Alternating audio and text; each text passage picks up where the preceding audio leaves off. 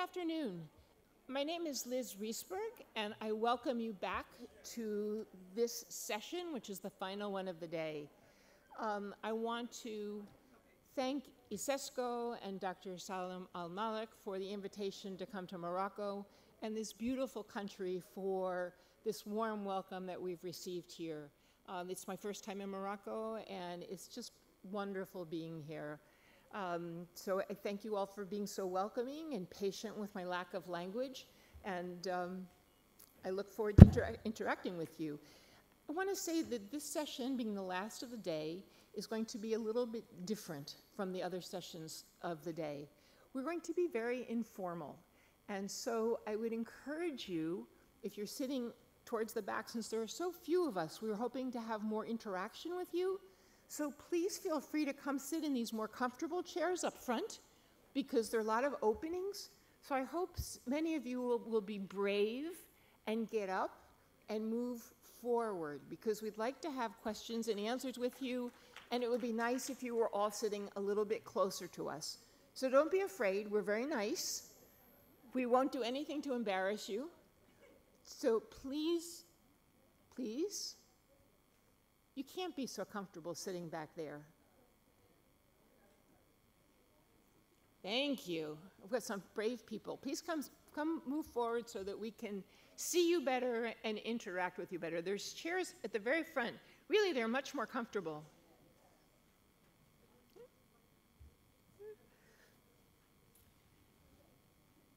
Okay, our session this afternoon is called Academia, Industry, Relationship, and Entrepreneurship for Women. Entrepreneurship can mean a lot of different things to different people. It can mean being innovative and creative and doing something different. It can mean starting your own business. And whether we're talking about trying something different, we're talking about developing specific skills to be successful. So today I am very fortunate to be moderating a panel of exceptionally talented women who are going to offer you a few comments that will be brief. Then we're going to have a conversation among ourselves here on the stage and then invite you to participate. So I'm not going to spend time with biographies. You have in your program some information about each of our panelists, and I'm just going to ask them to start talking and we will jump in.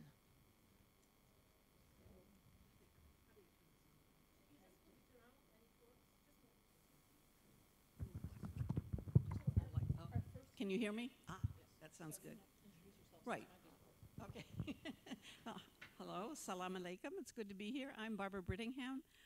I am the retired president of the New England Commission of Higher Education, which accredits colleges and universities in the 6 states in the northeast of the U.S. And we're very happy. I live in the Boston area. Boston has its first woman mayor. And in January, we will be inaugurating the first woman elected to be governor of Massachusetts. So it's a good time. And in preparing some remarks here on the theme of entrepreneurship, I found a report that in the US, women started 49% of the new businesses in the US in 2021. And that number is up from 28% in 2019. So that's quite a change. So I want to talk about how 5 colleges and universities in the Boston area support entrepreneurship and their students learning that. The institutions differ. It depends on their mission, what it is they're trying to do, and you'll hear different missions. It depends on whether they're looking only at business entrepreneurship or also social entrepreneurship, initiatives to address big problems in society. It depends on their student body, large or small, traditional age or adult returning students, and it depends on their capacity, meaning more or less how much money they have. And these institutions vary quite a bit along those dimensions. So the first example is Roxbury Community College, which is a 2-year public institution in Boston. It offers 24 degree programs and about 6 certificates.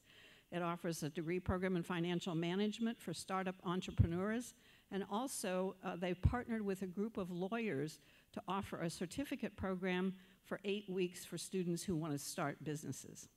It's typical of community colleges in that they have degrees and certificate programs. Their president is Jackie Jenkins Scott, a woman, a black woman. The second institution is Babson University, which has about 2,500 students. It offers bachelor's and master's degree students, and for 29 years, it has been ranked as the #1 entrepreneurial institution in the U.S. Mission includes preparing students and empowering entrepreneurial leaders who will create, grow, and steward sustainable economic and social value institutions. I know a second-year student there. He happens to be the son of Amin Ben Said, who is president of Al Quwain University here in Morocco. His second year, and I wrote to him and I said, I'm going to be speaking at this conference. Could you tell me what you learned your first year? And he said, I came to Boston with the idea that entrepreneurs are extremely creative people ready to take on big tasks, fail, fail, fail, and then maybe succeed. My first year didn't give me the mysterious key to entrepreneurial success that I was expecting, and instead, starting my own venture, because they do this, students prepare that, they start an entrepreneurial venture in their first year, fundamentally changed my ideas about entrepreneurship. I think the very process I went through summarizes my perspective on entrepreneurship. It's not about having unique ideas and mastering risk. It's about challenging all the preconceptions around you until you reach a mindset where problems become opportunities, fear becomes a driver for action, and you are ready to lead change. I think you'll do well. Babson College on its website, babson.edu, has 25 ways for alumni to volunteer to help current students. And they include being a social innovation partner, doing management consulting for field experiences for students. They have a Center for Women's Entrepreneurial Leadership programs, and they have something called the Babson Board Fellows, where students and recent graduates serve on nonprofit boards, bringing their skills and also learning about how boards work. The third institution is Olin College of Engineering. They have their second president. They're very new. Her name is Gilda Barbino. She is a woman. She is a black woman. Olin College of Engineering was chartered in 1997 with a very large grant from a foundation to change how engineering education worked. They have about 400 students. They're all undergraduates, and 52% of them are women.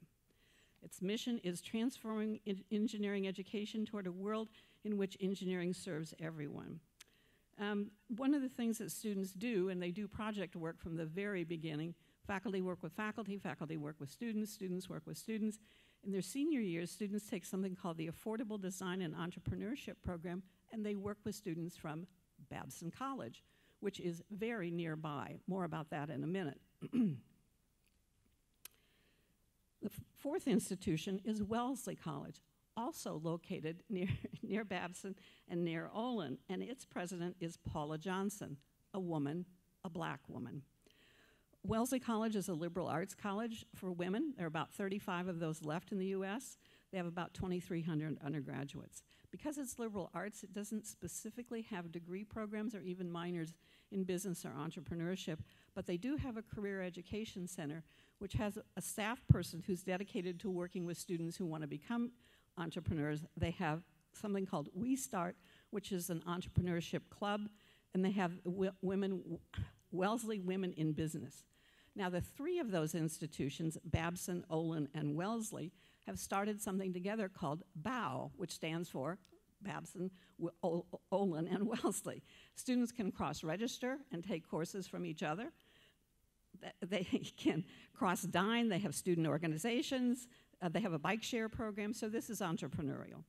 The fifth institution is MIT, ranked #2 in entrepreneurship. 48% of the students are women, and their incoming president is Sally Kornbluth, a woman.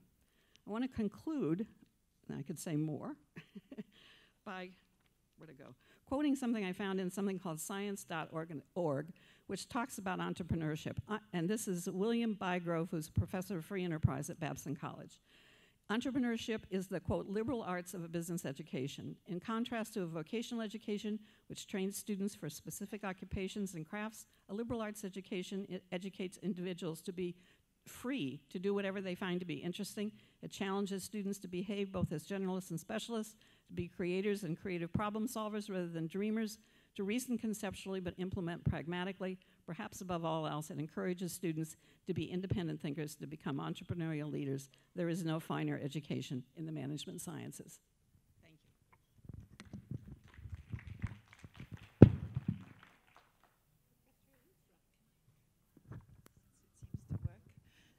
Assalamu alaikum. Good afternoon, everyone.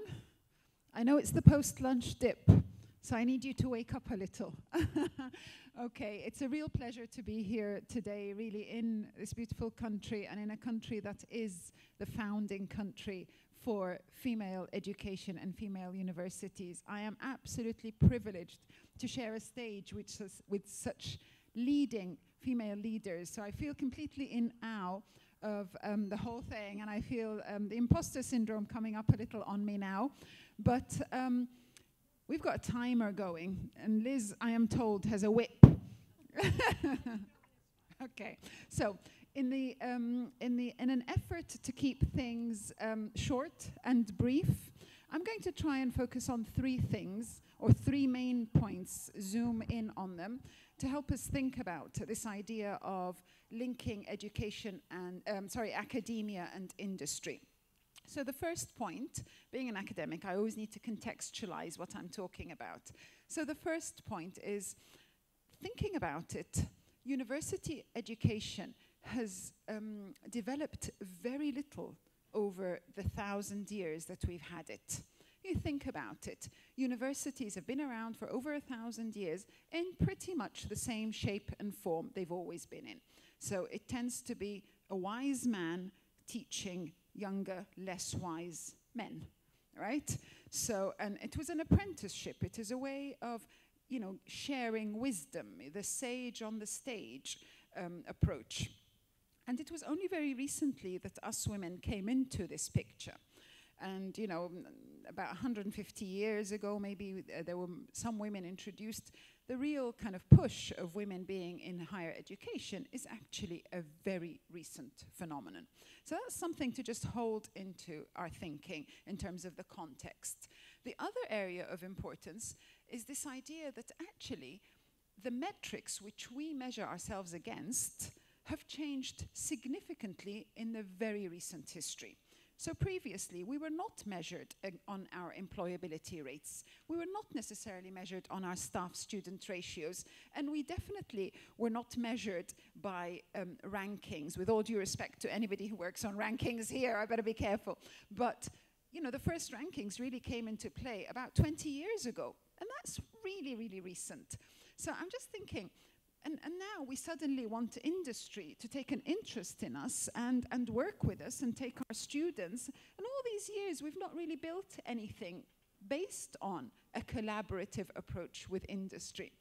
So there is an element of trust here that we need to be conscious of. So that's the kind of the first contextual point I wanted to hit on.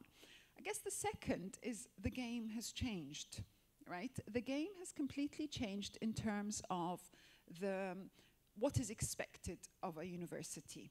And arguably, we may be going through a change of identity in terms of what do universities do? Why are we here? What is our role? And I have to say, I am very proud and really, really very privileged to be heading a university that is completely dedicated day in, day out. Every activity is centered around the advancement of women. I head a university called the Royal University for Women in Bahrain, and everything we do is around the advancement of women. So that makes it a little bit easier for us because that is our main purpose, that is our main mission. For many other universities where it is a co-educational setup, the historic presence of men in the world of work does overtake women, and therefore the challenge is a little bit bigger. So the game has changed. We are measured against how many of our students are in full-time employment in a relevant discipline 6 months after graduation, or something of that kind. Yeah? So how do we do that, and how do we ensure that we build industry partnerships that are relevant, that are robust, that builds that trust and the bridge between the industry and the academic partner. And I think this is something that, I have to be very diplomatic, I guess, here, but we struggle as university leaders. Do I have to be diplomatic? No? Okay, I can be honest. I do think there is a little bit of an ivory tower approach. You know, we know it all. We are the university professors. They should listen to us. Well, actually, they've got the money, and they're going to employ our students. So maybe we should get off our high horses and work with industry a bit more seriously. So that's kind of in terms of the realities of the world in which we operate. I have to share with you, I come from industry, so this is my second career.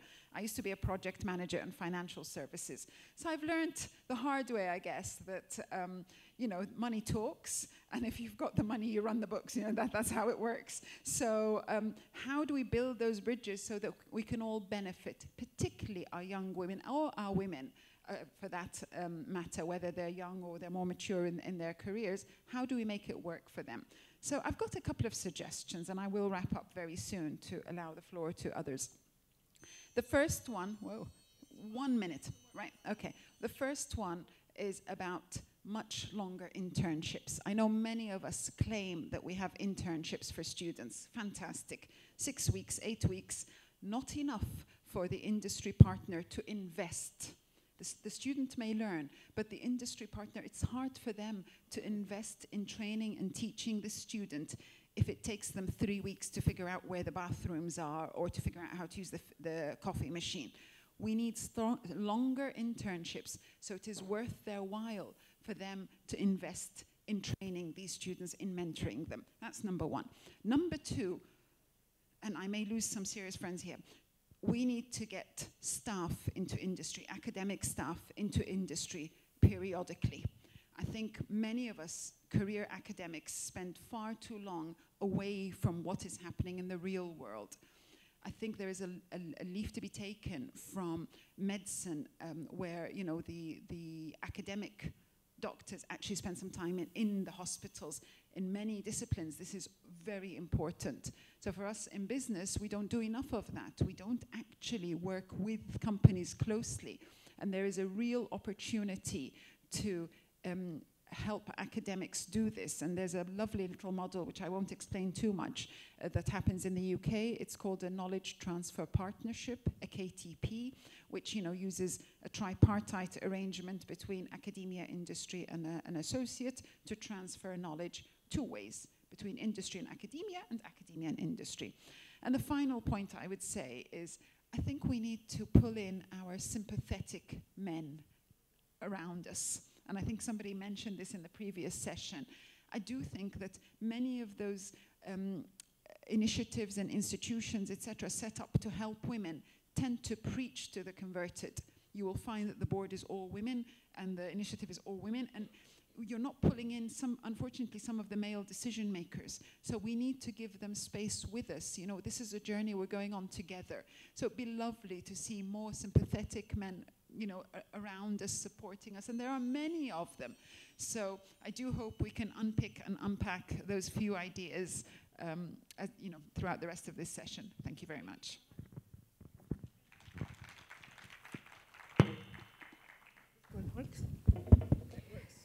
Assalamu alaikum jami'an. Masa al-khair. My name is Najah Ashri. I am the Vice President of King Abdullah University of Science and Technology, KAUST. I'm also a founding member, very proud of that. It's a huge university, a research-dedicated university in Saudi Arabia, a tiny town, fishing village called Thuwal, where we have become a town over time, where we are working.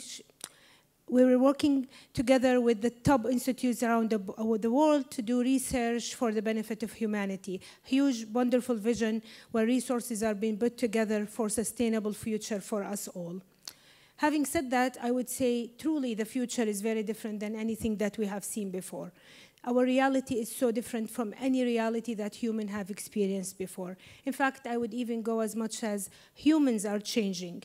And humans are changing, and you can see it in your children, in the youth around you. So there are so many things that are taking hold in our reality, not only post the pandemic. So for example, we speak about the recession coming up, the very sluggish productivity growth, the most significant skill shortages that we have seen ever, the massive demographic shifts, and the complex array of social and environmental challenges. We know it, we feel it, we see the changes. None of us met here today didn't say something about how weather has changed, either became too severe or too mild. None of us have spoken without mentioning something about the AI and how it's impacting lives, about our youth, about TikTok, about what's happening around us, right?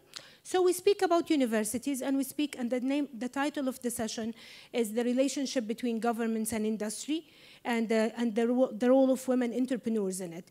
I would like to introduce a different framework for this. I probably would like to introduce government into this, and normally there is a framework called the triple helix, and it has those three entities: universities, academia, government, as well as industry. And this framework is really important for policymakers. We cannot say the issue of women in higher education or women empowerment or equity is a situation of culture only, because we have already addressed all issues related to policies or regulations. So we have to introduce all three players to ensure that we're addressing the issues that we are facing in our economies today. The benefit for us, definitely the benefit for universities is, of course, the opportunity to get funding, the opportunity to work on real-world research, the opportunity to get access to talent and access to research infrastructure. It may play both directions, but sometimes when universities work with big companies, they have access to research infrastructure that they cannot own on their own, independent from the big or corporation. Think of Aramco for Saudis, think of Lockheed Martin, for example, globally. For industry, definitely there is a lot that they can gain. They can improve their performance by discovering new methods, developing innovative technologies, de-risking research. They can shift the risk over to companies. And they also have extend their reach to talent, to capabilities, to new skills, and to incorporate that. For governments, it's very simple. For governments, it's about economic growth and diversification. There is a nice statistic that I like to share with you, where it says that it's a Deloitte study. It says that for every 50,000 graduates, a university produces an additional $1.8 billion in annual economic activity is generated. The economic value and contribution of universities is demonstrated through another piece of quantifiable evidence. Every $1 invested in higher education results in $5 return in the gross domestic product, in the GDP of the country. So we're talking about massive impact for the economy. The idea that I have a lot that I can talk about here, but I do want to go on to say, how do company, and Dr. Yusra just alluded to this relationship. How do we define this relationship? I want to say that we know universities work with companies. That's a fact. Universities do work with companies. What I'm actually arguing is that the standard, the traditional models of universities working with industry no longer fits the new realities I just described. The youth no longer wants to spend their day in the office. They want the flexible work. They want the virtual work. So that's one example. But there are other examples where we cannot use applied science, the result of applied sciences, which is a solution seeking a problem, as a way to talk to industry. We cannot develop an answer, one solution that fits all, and give it to industry. There is a need to redefine the relationship between government, industry, and industry, government, and on one side, industry and universities on the other. I do argue for a need for further closer work between universities and industry in terms of having academics engage and understand the issues. We have teams, interdisciplinary teams, to address issues of interest for both, but also there is a huge role for government, that the big ecosystem, the ecosystem cannot be resolved by academic institutions or by individual companies, no matter how large the industry partner is. One of the examples that comes to mind, and I'm not bragging about my country, but it really is a very good example, where the players, the big players in this arena, this triple helix area, have been put together through some form of an ecosystem management tool. It's called, in Saudi Arabia, we called it the Research, Development, and Innovation.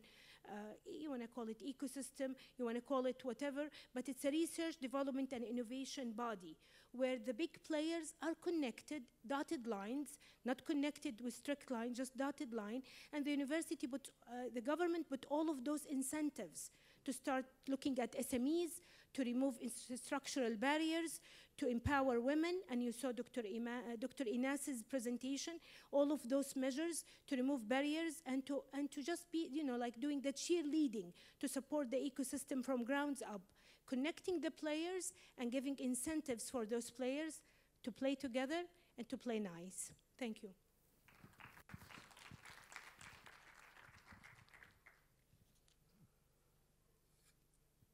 Assalamu alaikum and a very good afternoon. I'm Professor Dr. Shahana Uruj Kazmi, Vice Chancellor of Women University, Sawabi, from the province of Pakistan, Khyber Pakhtunkhwa.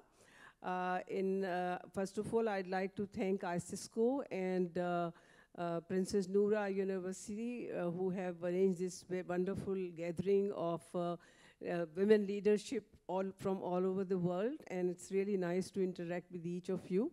Most of the things that I would say about the industry-academia relationship, I think already have been pointed out in detail, but there are a few things that I would like to just highlight, just 2-3 points, because we have very little time. Liz is looking at me. So I come from Pakistan. You know that Pakistan is the second largest Muslim country of the world, and we have 222 million people in our country, and out of this, more than 51% are females. Female education is very, very important. Literacy rate in general for female is quite high because they've started going to higher education and other institutions and formal training programs, etc. So literacy rate is about 51%, but in the province of Khyber Pakhtunkhwa, it's only 38%. And according to different surveys that we have carried out in Khyber Pakhtunkhwa about women in business or the relationship between the industry and different universities, we found that it's still very weak because things are in the developmental stage.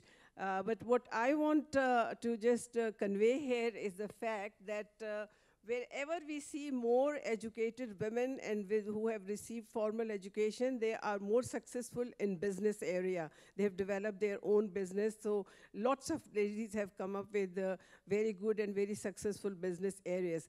But for this, I think the survey is not really reflective of what's happening because the training programs are not there. And realizing the fact that business and entrepreneurship is now the talk of the day, a number of universities have now started introducing spatial training programs, and they have developed entrepreneurial project modules, and also especially emphasizing on financial and marketing modules. So in order to have a very good relationship with the industry, government, and the academia, I think we need to have a multi-dimensional approach in developing this relationship between academia and industry, and this can play a very critical role, especially in Pakistan or in some of the developing countries.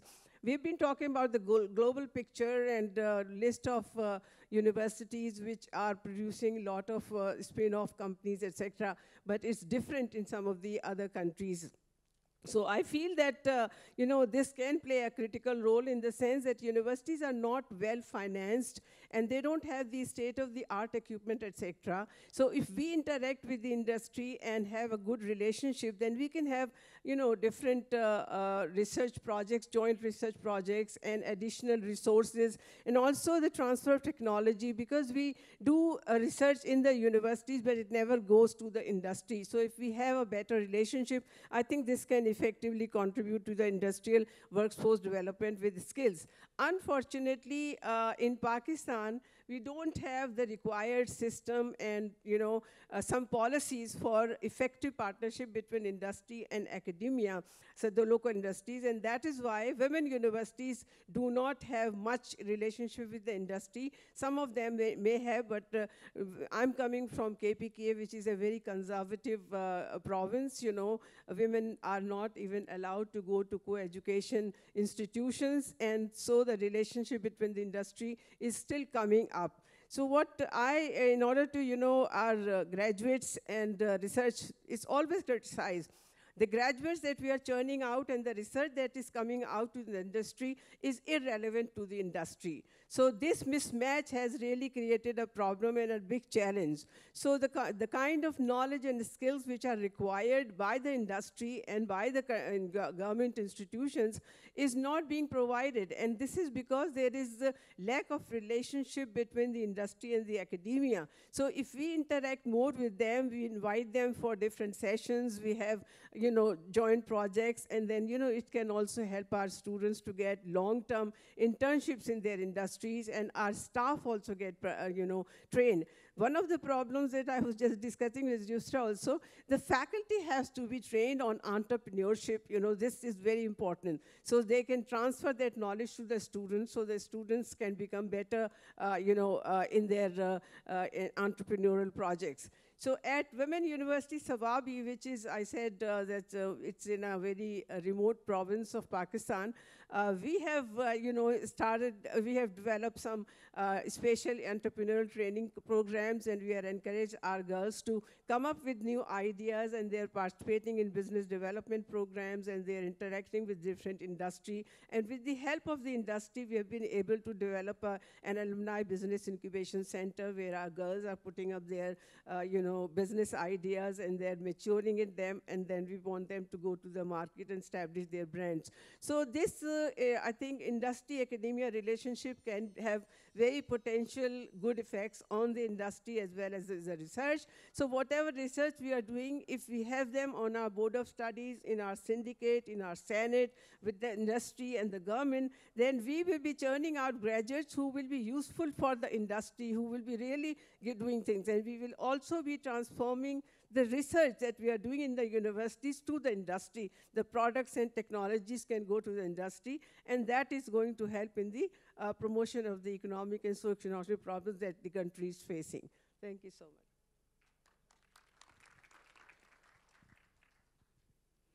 Hello, my name is Abir Al-Harbi from University of King Saud University. I am a professor of mathematics, so you have to bear with me. Some math is gonna be appearing here.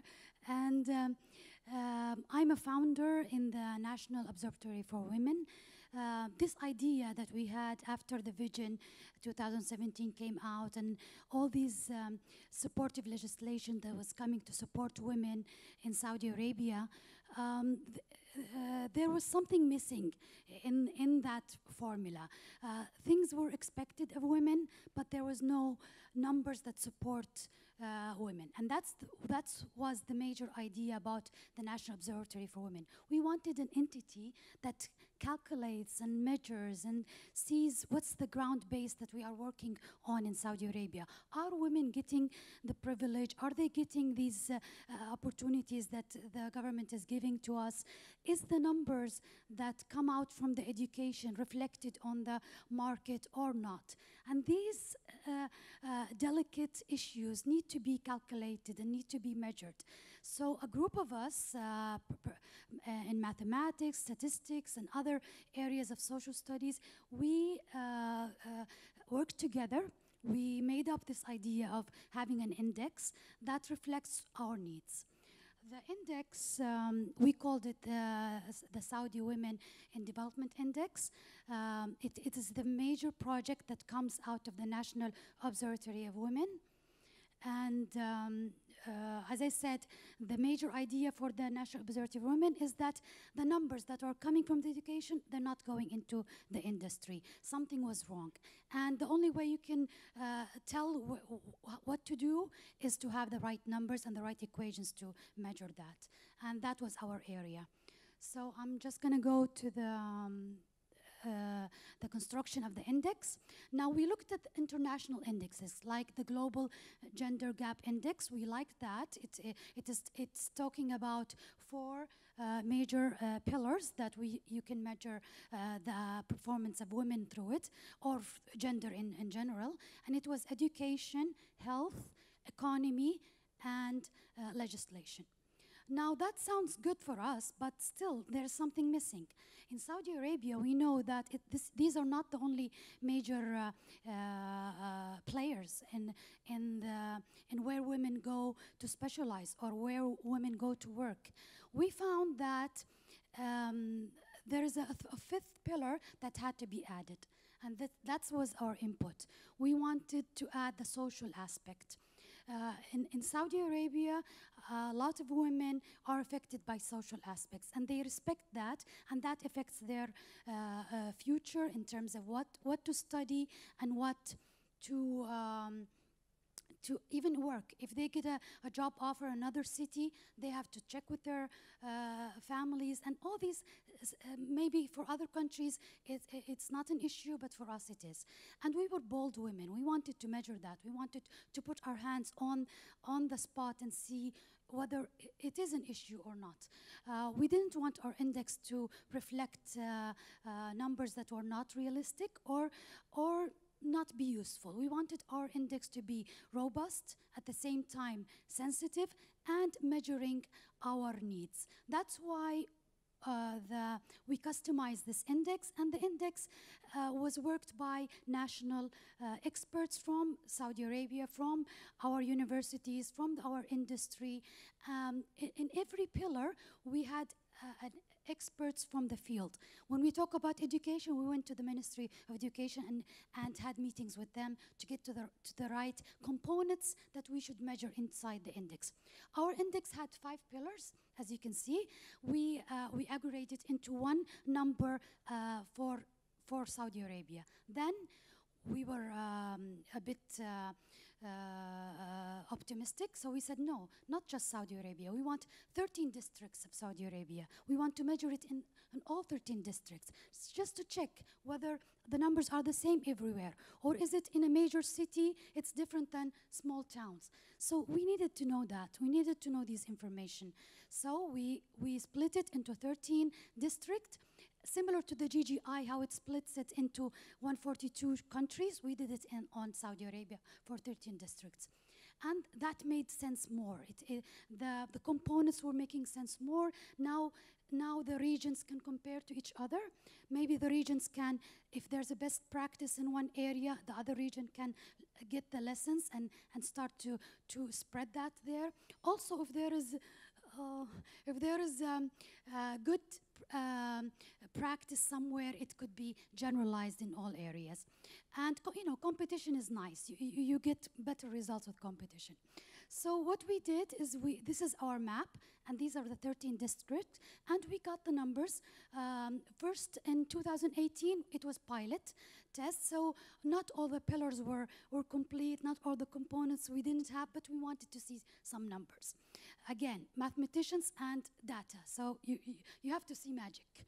So we started to work with that. Then in 2019, we got some authorities are coming with us. The National Statistics Authority came on board, and they gave us data, and we started to work. And a lot of magic was coming out, and we got numbers for Saudi Arabia and now for districts, and a lot of people were asking about our numbers. So if we see this, I'm not going to talk about all 5 pillars because of our session. I'm only going to talk about education and economy, because at the end of the day, if you want to support economy, you have to have the right education for it. And in our pillar, in our index, we have 2 pillars, and we can even study and analyze the correlation between these 2 pillars. And we have a website that we publish the index in, and we can give grant access to decision makers, to researchers, to use our index. At the end, we want our knowledge to be shared by everyone. What they can do with the index, that they can plug in their numbers and try what happens if I raise the education, what happens, the effect on economy, what about health, what about legislation, do policies help in adding more entrepreneurship women in the economy? All these questions can be answered by our index. So if you have the right tool and you have the right knowledge and you give it to the right people, a lot of things are going to come out of it. And that is the idea of our index. And so in the 5 pillars, if I can jump, yeah, this one, the educational pillar, it had 2 sections. One about the infrastructure, how much did our government put in education, and thank God our numbers in that area is very high. There is no gender gap in education in Saudi Arabia between women and men. They have the same opportunity to study and scholarships they can go in. And the other part is the outcomes of the education. We wanted to see STEM. We wanted to see how many graduates are going into the industry. And that was our pillar. We can see that we scored in our first round of the index. We scored very high, and that was expectable from us. Then we went into the economic pillar, and it had 6 components. Entrepreneurship, which is the idea of our talk. Also, how many workers are in the public sector, in the private sector, is there a difference in wages? All of that issues we measured. And we measured it in all over Saudi Arabia so that we can compare.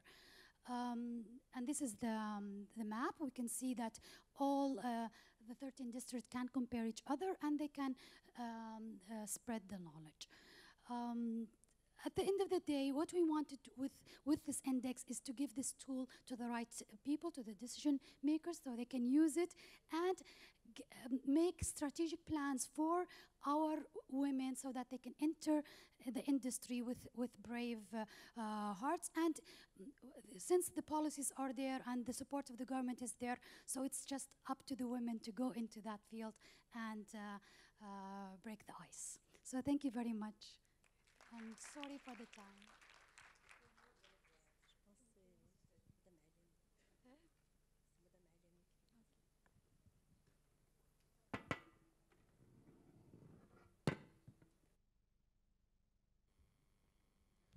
السلام عليكم ورحمة الله تعالى وبركاته. C'est Jamila Al-Alami, je suis professeure de l'enseignement supérieur et directrice du Centre national pour la recherche scientifique et technique. Tout d'abord, je suis ravie et honorée d'être parmi vous aujourd'hui, et je tiens à féliciter l'ICESCO pour l'organisation de ces événements qui ont un impact direct sur la promotion de la femme dans le monde. Et je tiens aussi à remercier Dr Hilli Omar pour son invitation. Je rappelle que Dr Hilli, c'est le conseiller du directeur général de la Fédération des universités du monde islamique.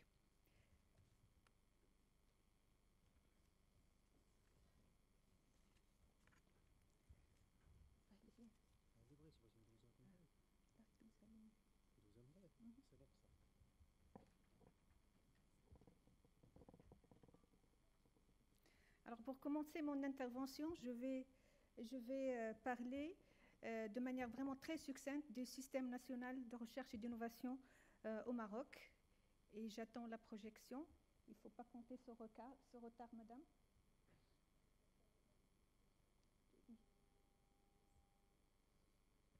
J'attends. Next, please.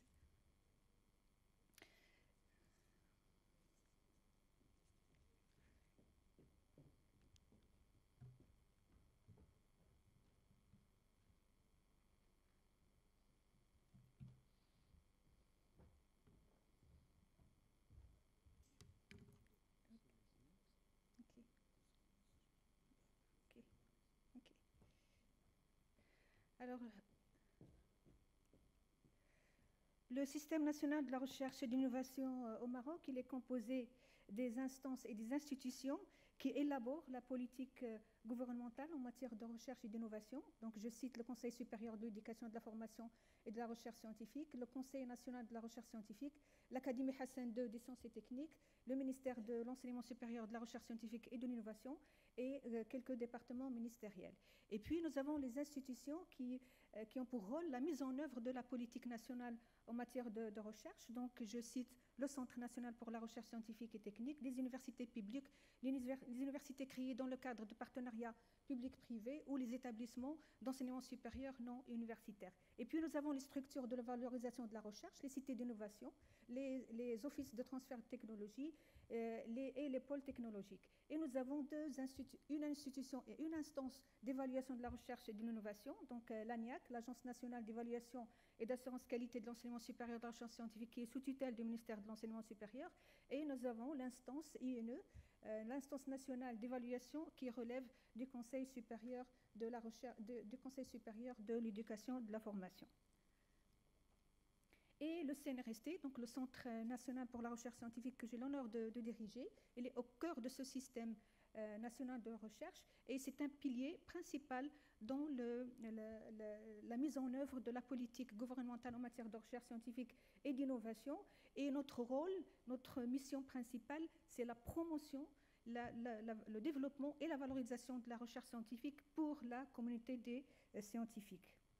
Alors, quelques indicateurs clés de la recherche scientifique. Donc, nous avons un peu plus que 21 000 enseignants-chercheurs, 792 structures de recherche accréditées. Nous avons un peu plus que 40 000 doctorants et 55 centres d'études doctorales accrédités par leurs propres universités. Donc, ce sont les statistiques de l'année universitaire 2021-2022.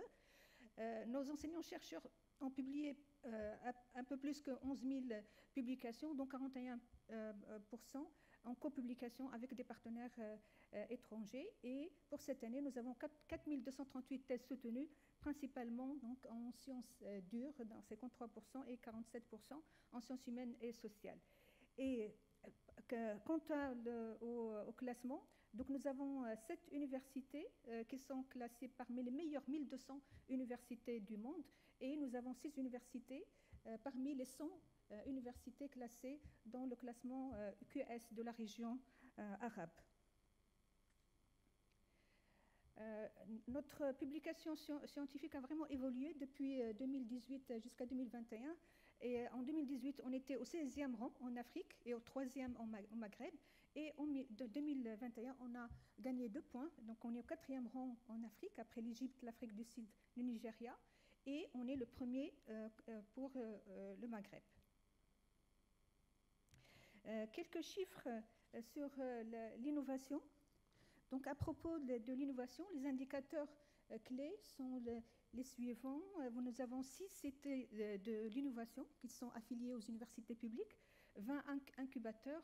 Les universités déposent 155 brevets par an, ce qui correspond à 61% des dépôts d'origine marocaine. Et on a, d'après le classement de Global Innovation Index, on est classé à la 60e parmi les 132 économies dans ce classement. Et on a injecté comme capital amorçage des risques 111 millions de dirhams investis dans des entreprises en phase d'amorçage.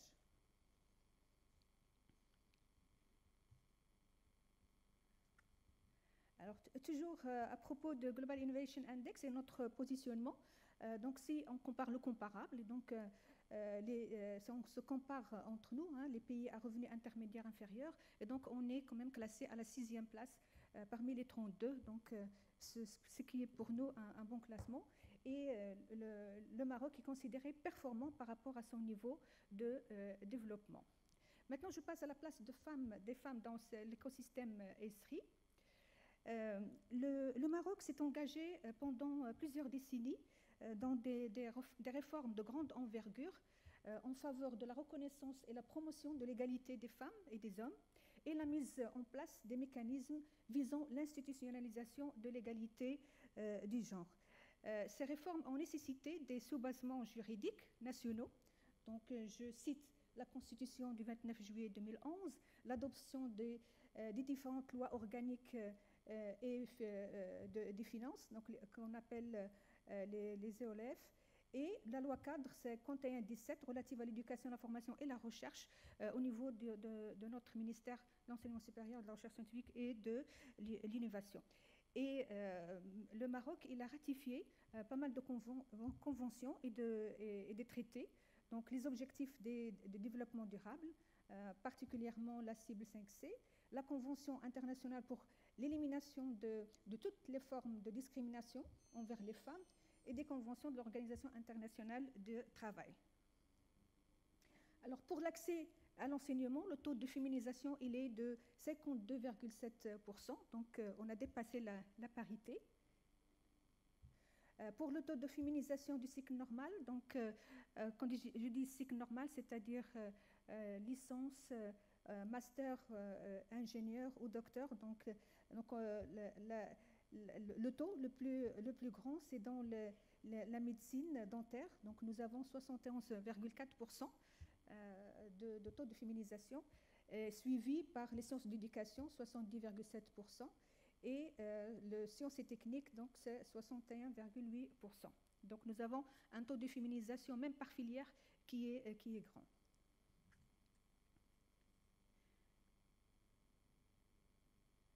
Alors, j'ai oublié de mentionner, pour les cités universitaires, donc nous avons une capacité des bénéficiaires femmes de 61%.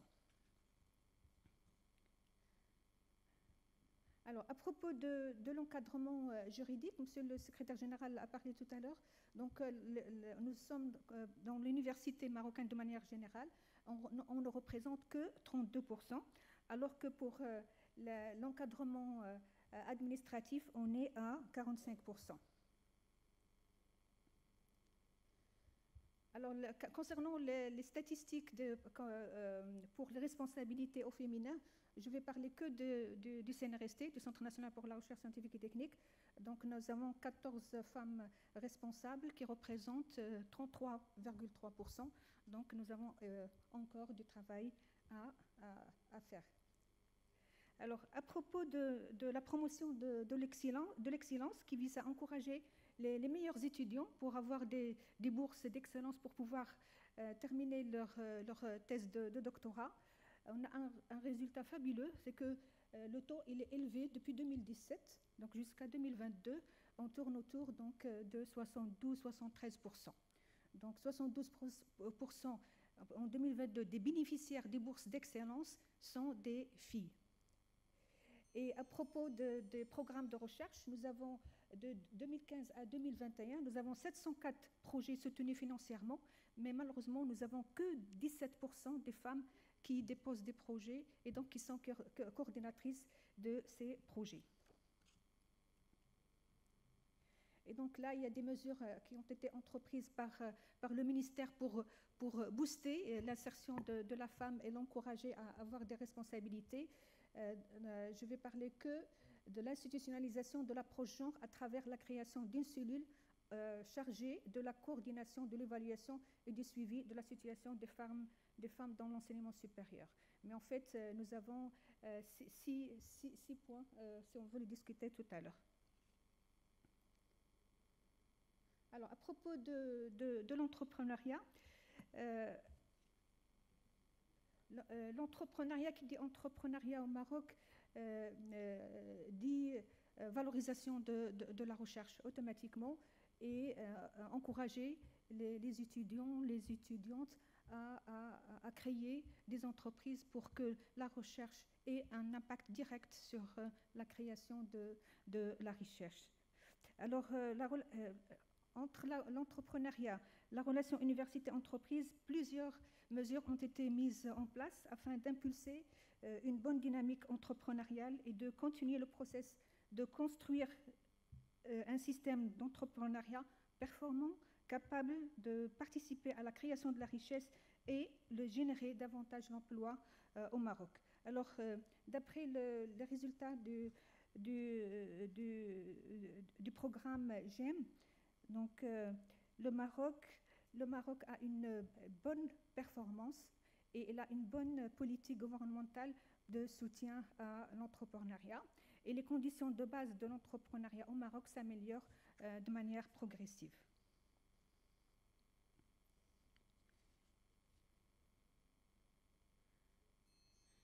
Alors, à propos toujours de l'entrepreneuriat, nous avons toujours ce rapport GEM qui est un rapport très, très intéressant, donc je vous invite à le décortiquer. Alors ce rapport, il évalue le niveau d'activité entrepreneuriale des hommes et des femmes pour les 47 économies de GEM, donc qui sont comptabilisées dans ce rapport. Et donc les femmes sont plus susceptibles, donc les femmes marocaines sont plus susceptibles de créer une nouvelle entreprise. Donc l'intention des femmes, elle est là. Mais un autre résultat, c'est comme les hommes sont plus propriétaires d'entreprises établies que les femmes. Donc il y a un paradoxe, on a l'intention de créer des entreprises, mais en fait, on ne les crée pas. Et c'est toujours les hommes qui sont les propriétaires des entreprises. Alors, pour conclure, depuis son succession au trône, Sa Majesté le roi Mohammed VI, que Dieu le glorifie, insiste toujours sur la nécessité que la femme marocaine apporte son plein concours dans tous les domaines, comme l'a illustré son discours à l'occasion du 23e anniversaire de la fête du trône, le 30 juillet 2022.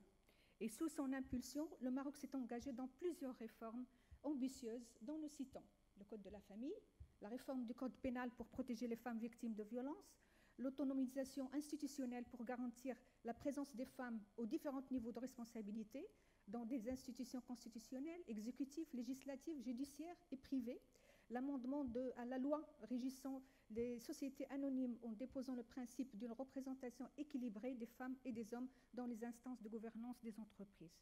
Quant à l'écosystème de l'enseignement supérieur, de la recherche scientifique et de l'innovation, notre ministère entreprend plusieurs actions et mesures en vue de renforcer la place de la femme dans le secteur en agissant à tous les niveaux, l'accès à l'enseignement supérieur, comme j'ai montré tout à l'heure, les conditions d'accueil, le recrutement, la responsabilité, les mesures spécifiques dans le cadre des programmes de soutien aux activités de R&D, d'innovation et d'entrepreneuriat. Et je vous remercie de votre attention.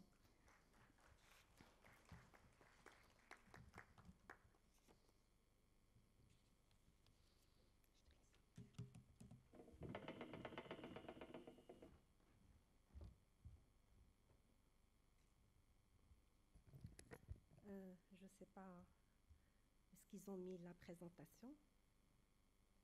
De l'aide, s'il vous plaît.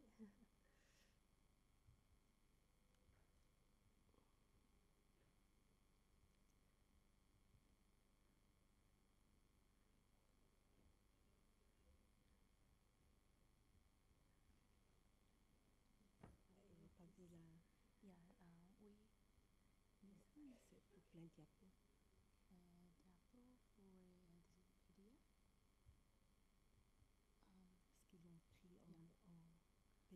et ils n'ont pas pris le PowerPoint. Ok. Oui, il faut qu'ils mettent le PowerPoint. Ils n'ont pas mis le PowerPoint.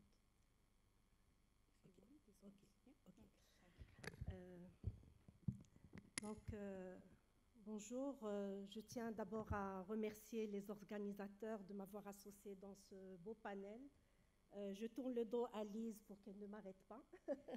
Je suis désolée, je passe en dernier, mais je crois que je vais rester dans la thématique de notre panel, à savoir la relation entre l'académie et l'industrie, et surtout comment, dans notre grande école d'informatique, qui est l'unique grande école spécialisée en informatique et dans le digital depuis 30 années, et j'ai eu le plaisir d'être la cofondatrice de cette grande école qui relève d'une université mère de l'université Mohammed V de Rabat, qui est la première université du royaume moderne, bien sûr après l'université de Fatima al-Fihriya.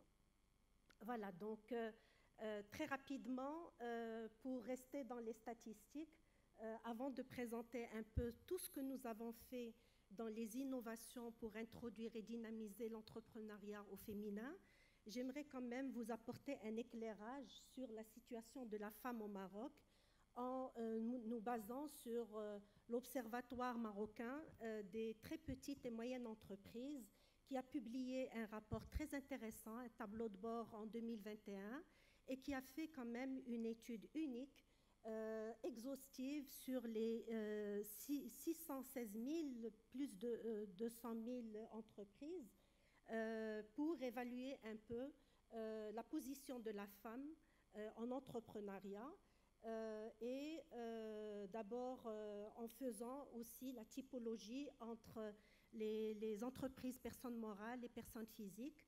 Et voilà, donc si vous permettez, au Maroc, les résultats de cette étude démontrent que uniquement 16,2% des entreprises qui sont actives et qui sont dirigées par des femmes, et dont le 25,5% sont des auto-entrepreneurs.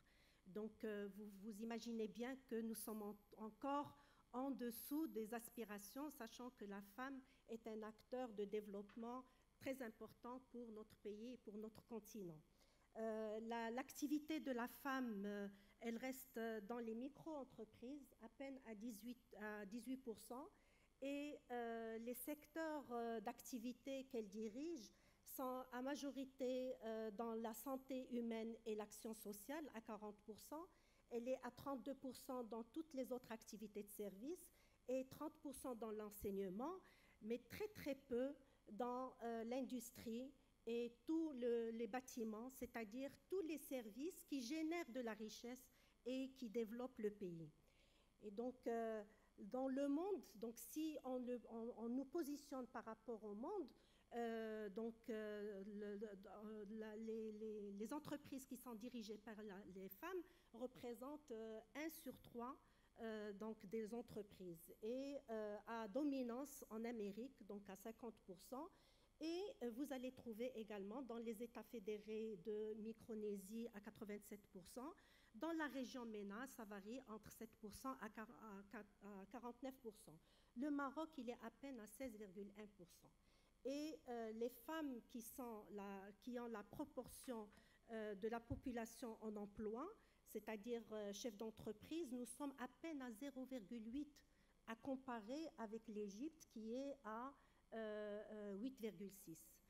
Donc tout ça nous amène d'abord, heureusement, que nous avons le nouveau modèle de développement qui vient justement avec ces 3 leviers pour renforcer l'inclusion féminine dans l'activité économique.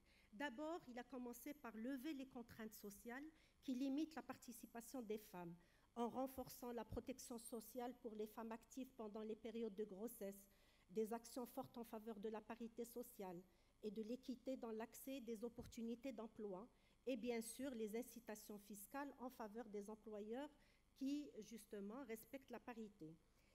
Notre modèle de développement a choisi également un deuxième levier qui est de renforcer les dispositifs d'éducation, de formation, d'insertion, d'accompagnement et de financement qui sont destinés aux femmes.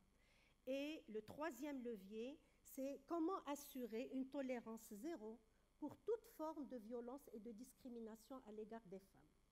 Et justement, le nouveau modèle de développement s'est fixé comme objectif d'augmenter, d'atteindre un taux de 45% à l'échelle de 2035 pour l'employabilité des femmes et l'entrepreneuriat. Alors, qu'a fait notre université et plus particulièrement notre école?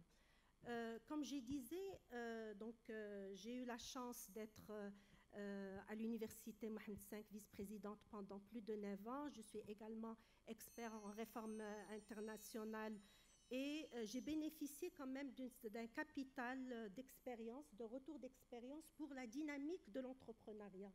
Comment créer des ingénieurs innovants, leaders, acteurs du changement et qui génèrent de la richesse pour le pays.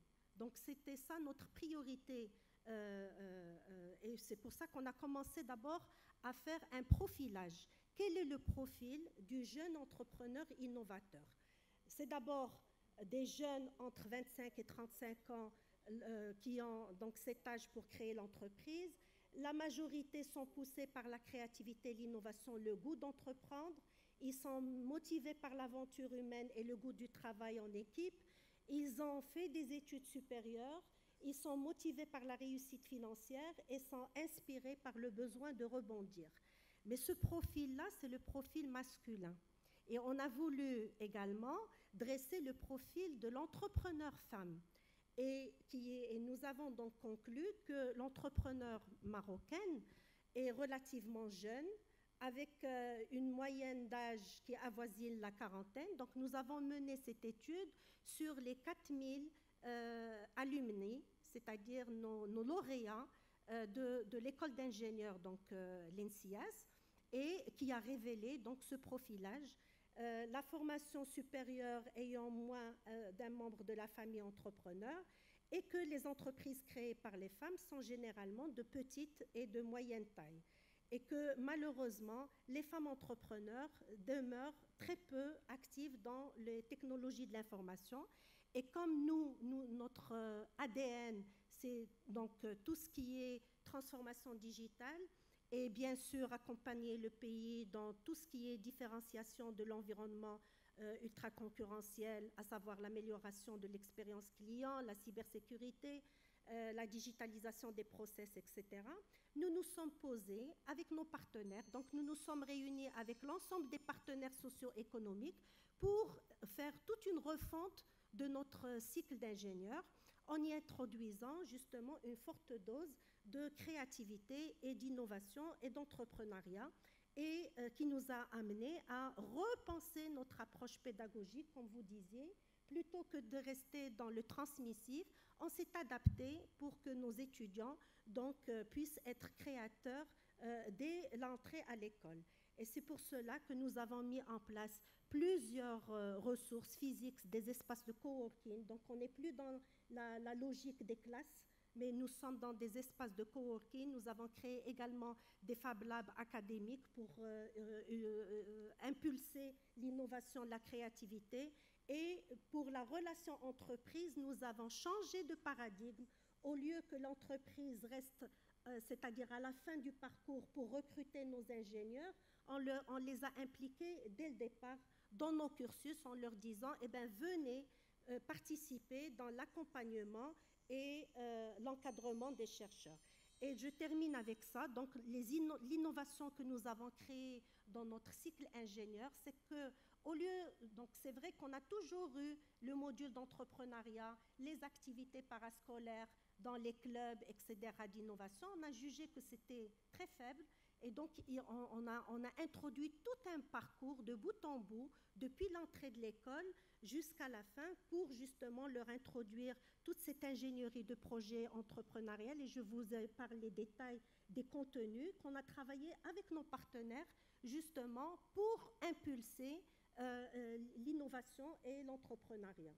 Et donc, voilà. Donc, ces parcours, l'originalité, c'est qu'on a introduit non seulement le parcours de l'ingénieur entrepreneur depuis la création, ça veut dire tout étudiant qui vient déjà avec un projet personnel et professionnel, eh bien, on l'accompagne tout au long avec l'écosystème que nous avons créé. Et nous avons également innové par l'introduction de l'alternance, et c'est ça le pont qui est avec l'industrie. C'est que au lieu que le séjour, comme vous l'avez dit, soit court en entreprise, eh bien, on a créé un séjour plus long de 18 mois par le principe de l'alternance, bien que l'alternance n'est pas encore institutionnalisée au niveau de notre système académique. Et donc, je vais conclure par ces recommandations, parce que nous avons ce vécu, nous avons donc estimé qu'il faut favoriser l'essaimage à partir des grands groupes, et tout ça, nous l'avons fait pour la femme, pour l'étudiante. Pour vous donner un chiffre, nous sommes à 46% de filles ingénieures, mais malheureusement, leur création d'entreprise reste faible. Et donc, on recommande que les chercheurs soient très mobiles entre le public et les privés. Donc il ne faut pas que uniquement les étudiants qui se déplacent, mais nous, on pense que c'est important que nos enseignants-chercheurs fassent cette mobilité dans le privé également, et qu'il faut impulser une nouvelle dynamique dans les concours nationaux de création d'entreprises, de créer des bourses de création de start-up. C'est vrai qu'on fait des levées de fonds, mais sont très faibles si on veut vraiment dynamiser la créativité et l'incubation. Il faut impérativement que la région s'implique dans le renforcement de l'incubation de nos jeunes si on veut justement augmenter notre PIB. Et désolée si j'ai tardé, donc vous êtes le bienvenu dans notre chère école d'ingénieurs. Donc voilà, merci.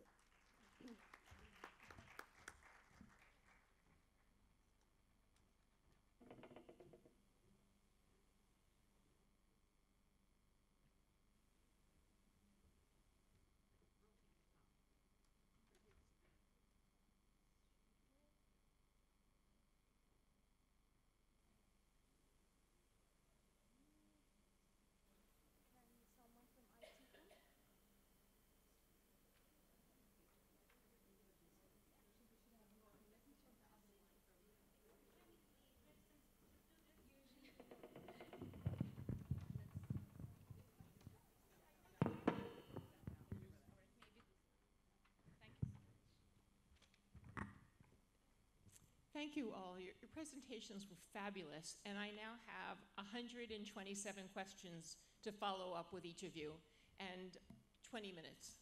So what I'd like to do is ask a couple of questions here and then invite the audience to participate. And I'm going to try to combine my 127 questions into one or two. One of the things I heard from several of you is that government policy is moving towards recognizing the importance of women as entrepreneurs and women in industry. Saudi Arabia is changing laws and policies. Morocco is changing laws and policies. But the problem remains, and I'm trying to remember who commented, maybe Abir, that there's still inhibitions that are self-imposed by culture. So the part of it I think is so critical is for women especially to find mentors at the university who encourage them and guide them. I heard several comments this morning about the importance and influence of mentors, and I wonder how, if anyone would like to comment about how do you encourage your faculty, how do you train your faculty and then encourage them to assume responsibility for mentoring individuals, especially young women? Yep.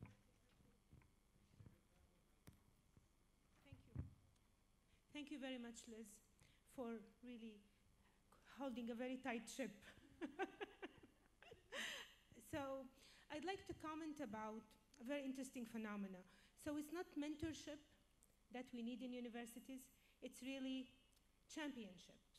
We need people who speak on behalf of women, because most of the time decisions are made in rooms where there are no women, and most of the time decisions happen in very informal setting, very casual setting.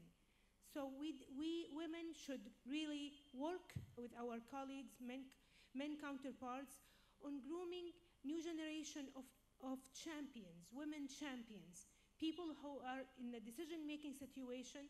Instead of listing 5 top men who can do the job, list a couple of women who also can do the job.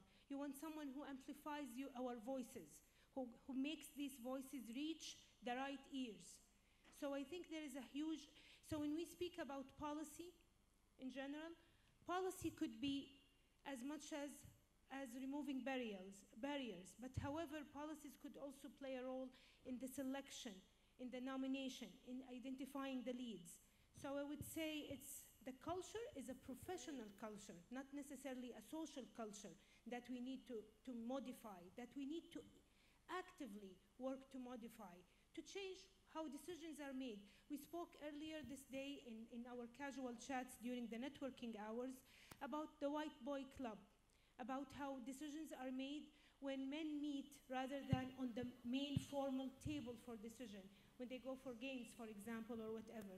So the idea of having a champion, someone who would actually amplify the voice of women, is something we need. And we need to normalize the male-dominated professional culture.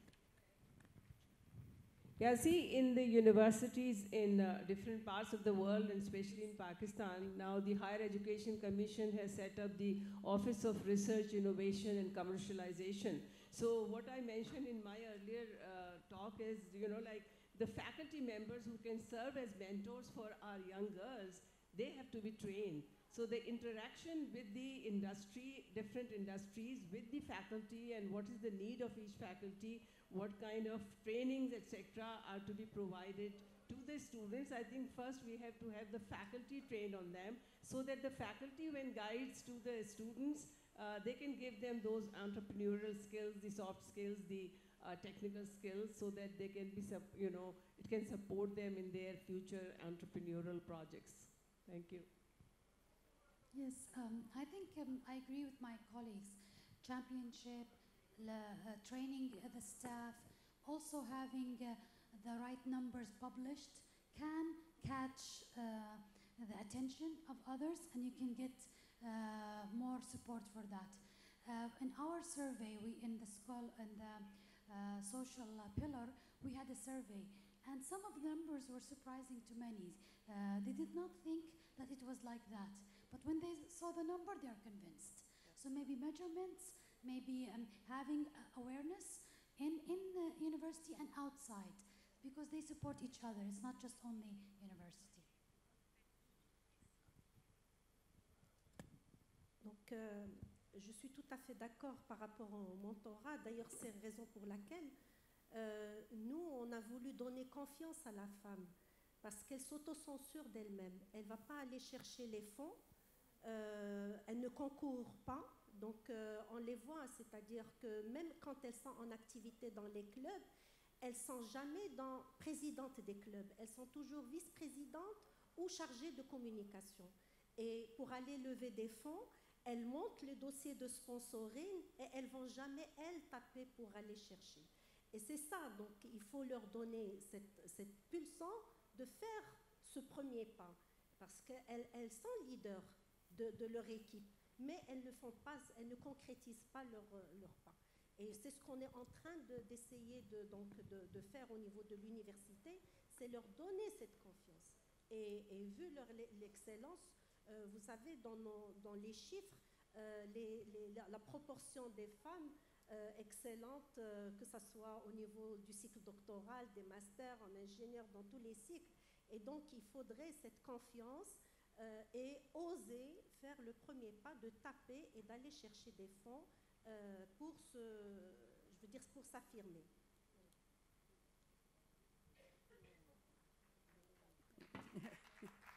That was great. I agree with everything that's been said in response to Liz's wonderful question. I just want to add three little ideas about mentors for undergraduate students. One is alumni, particularly young alumni, helping students prepare to look for that first job, to interview, to give them feedback about that.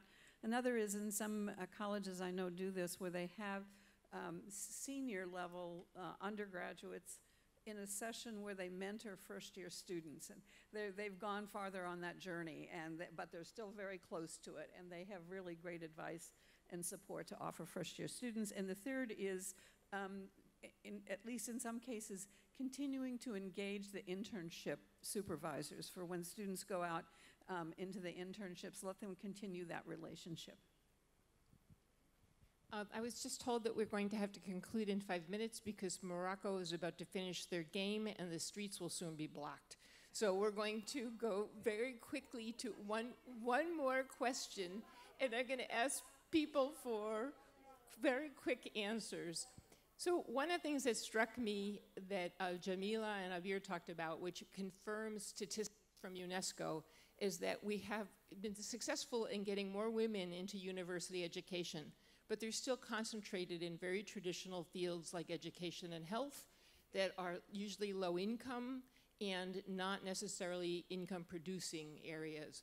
The question I have for you is really what can be done to the early years of curriculum to encourage women to perhaps consider less traditional study and pursue less traditional studies, to be more in technology and engineering and business entrepreneurship.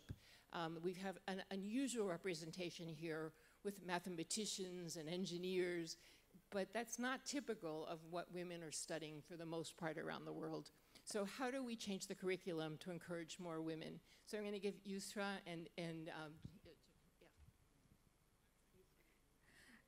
Rapidement, je vais revenir à la première question, seulement pour donner l'exemple du CNRST, parce qu'au CNRST, nous n'avons pas des étudiants, nous avons des fonctionnaires.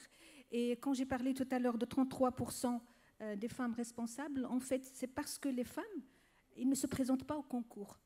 Et donc, c'est vraiment culturel. Ça veut dire qu'il faut vraiment encourager la femme, parce que le taux des femmes au CNRST, il est de 54%. Mais malgré ça, c'est des jeunes femmes qui ont des enfants à éduquer, ils ont beaucoup de responsabilités et donc ils ne veulent pas ajouter la responsabilité au niveau professionnel. Donc c'est vraiment culturel, donc il faut qu'on fournisse beaucoup d'efforts pour changer ça dans les mentalités de la femme marocaine. Alors à propos du pourcentage que j'ai annoncé tout à l'heure, le pourcentage des filières, en fait, c'est pas... le choix n'est pas parce que c'est une science d'éducation, c'est à faible revenu. Non, là c'est une comparaison et c'est une confirmation de l'excellence de la femme. Parce que ces établissements, ça fait partie qu'on les appelle, nous, les établissements à accès régulé. C'est-à-dire qu'il faut être excellent pour pouvoir accéder. Et le premier pourcentage, c'est la faculté de médecine dentaire qui demande une note de 18 pour passer le concours. Et donc, il n'y a que les excellents, et c'est pour ça que le pourcentage des femmes dans les facultés de médecine, il est élevé, il est de 83%. Donc, en fait, la femme, elle est liée à l'excellence, elle travaille beaucoup. D'ailleurs, c'est confirmé même par le taux des boursières. On a 73% pour l'année 2022, les boursières sont des femmes. Donc, ils sont excellentes. Et c'est pour ça qu'ils sont dans ces universités, donc des facultés de médecine, facultés de médecine dentaire, et aussi dans le cycle d'ingénieur. Voilà. And our final comment? First of all, well done, Morocco. So proud of you. Excellent. Okay, I will keep this short. For me, it's very much about role modeling. I think we can keep playing around with the curricula, but actually, we need role models. There was a study that was done with, I think, 7- and 8-year-olds, and they were asked to draw a firefighter, a space person, whatever they're called, a spaceman, exactly, not a spaceman, a space person who goes into space, astronaut, thank you, that's the word, and a nurse and a teacher, and the drawings were very telling. The astronaut and the firefighter were men, the nurse and the teacher were women. These kids cannot relate to jobs that they don't see role models in. We need to bring the female firefighters into the classrooms. We need to bring the female astronauts into the classrooms. We can fiddle around with the curriculum. I'm sure it does need some fiddling around with, but actually nothing beats good role modeling. I know we don't see enough of those positive role models. We see it all over the world. So we need to be promoting, you know, good action in that front. I'll leave it at that. Thank you very much. Thank you, everyone. Thank you. I want to thank my panel for being so respectful of time. And again, I apologize for rushing everyone because there was so much more to say. But the conversation was very rich, and I thank you all for your contributions. I also want to thank the hidden people back there who translate for us. You've all been really wonderful today, and nobody sees them, but we really need to applaud their effort.